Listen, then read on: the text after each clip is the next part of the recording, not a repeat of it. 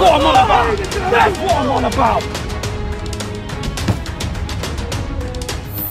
How we doing, guys? Welcome to DT's Daily. Now on today's show we're going to take a look back at the 2 games in the Premier League, and we're also going to be talking about Arsenal because former Manchester United striker Andy Cole has said that Mikel Arteta does not believe in Alexandre Lacazette. I represent my fucking self. How we doing, guys? Welcome to DT's Daily. That's right.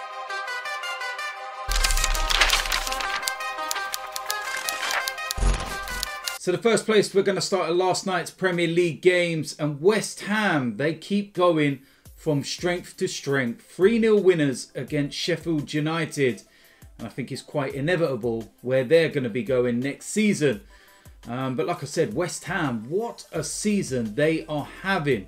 And David Moyes, I'll tell you something, hats off to him. I did not expect, him to get West Ham playing the way that they've been playing.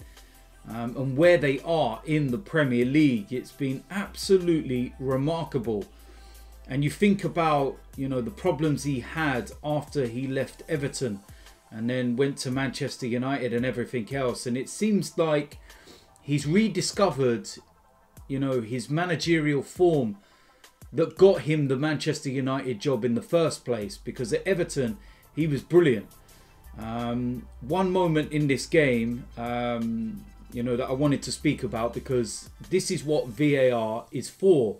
West Ham had a penalty before ultimately they got a second penalty, but it was ruled out, and rightly so. It was Dawson that won the penalty after a Declan Rice free kick was saved.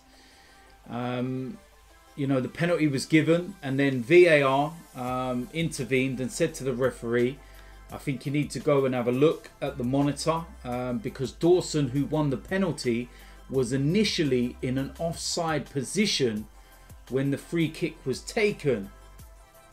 Referees had a look, seen it, it's ruled out. That is where VAR is used correctly. You can praise referees, and I believe it was Michael Oliver in the VAR room that actually dealt with this decision. And fair play, that is where it's correct and where there's no controversy surrounding it.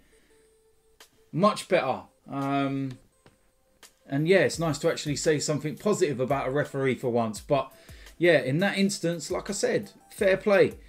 But West Ham, they were, very comfortable in this game, as the scoreline suggests. Declan Rice with a penalty just before half time, Diop just before the hour mark, and then Fredericks in the 96th minute put the icing on the cake, and 3-0. Very, very good.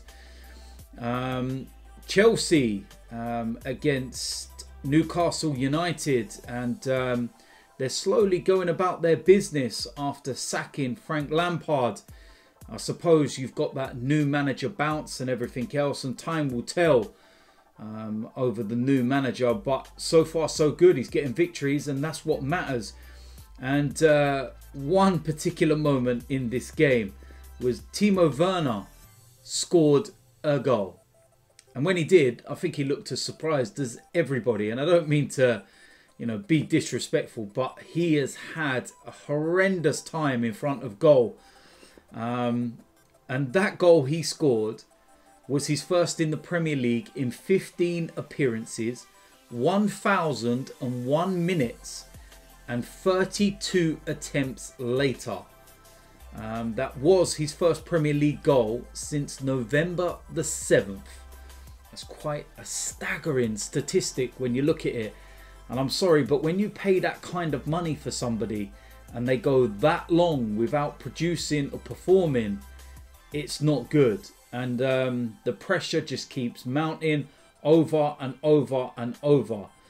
But yeah, he'll be as relieved as anybody to get his name on the score sheet. And yeah, like I said, Chelsea are going about their business. Since Frank Lampard was sacked. And ultimately, tests will come, bigger tests. But so far, so good.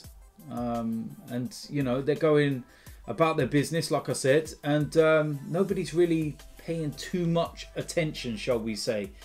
You're looking at the Premier League table.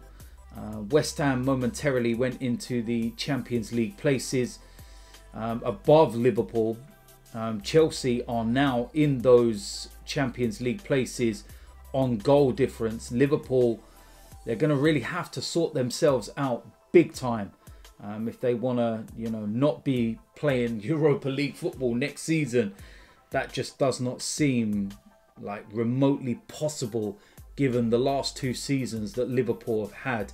Champions League winners, Premier League winners, and they could actually drop all the way down into the Europa League. Could get even worse. They could end up dropping out of Europe altogether.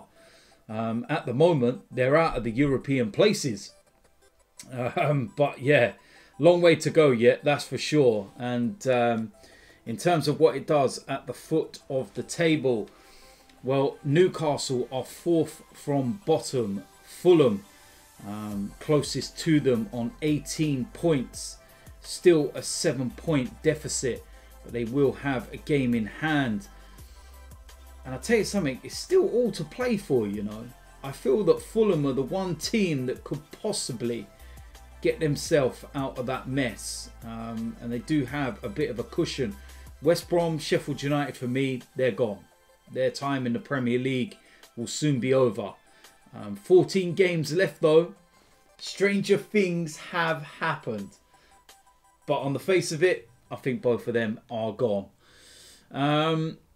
Next piece of news involves Arsenal and former Arsenal, although he didn't really have a long career at Arsenal. And Manchester United striker Andy Cole has claimed that Mikel Arteta doesn't believe in Alexandre Lacazette. Of course, for the younger generation that may not know who Andy Cole is, he made a name for himself firstly at Newcastle, prolific, after Arsenal had sold him. And then when he went to Manchester United, he was just even better. And the partnership that he had with Dwight York was just unbelievable. One of the best Premier League strikers, that's for sure. But he was talking on TalkSport along with former Arsenal player Perry Groves.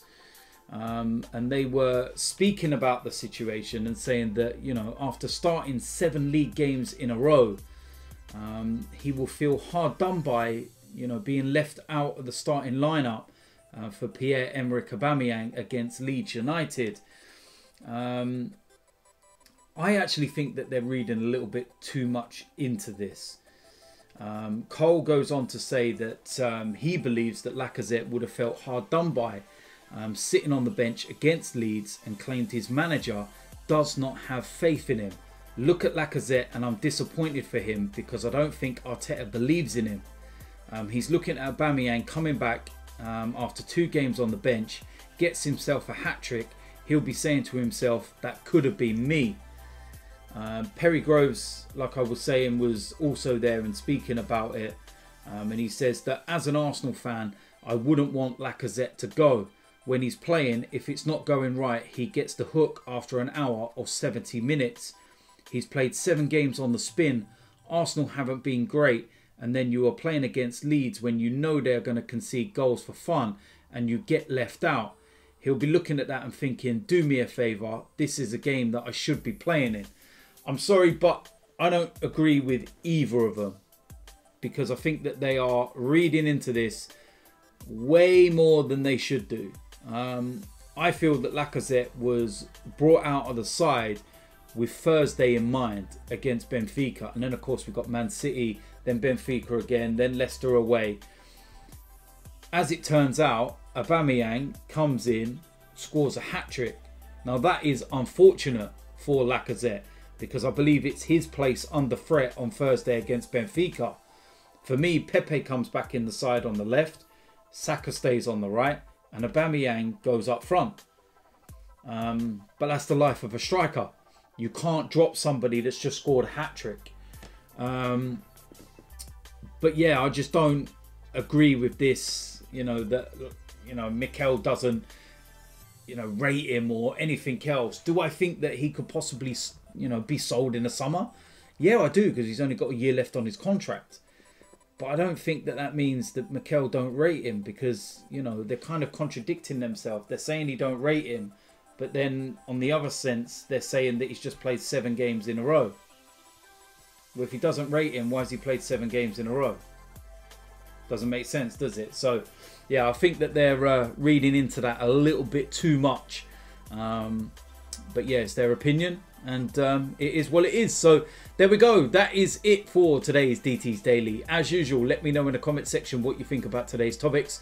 If you're new around here, hit the subscribe button, smash a like on this video, and I will see you lot soon. I'm out of here.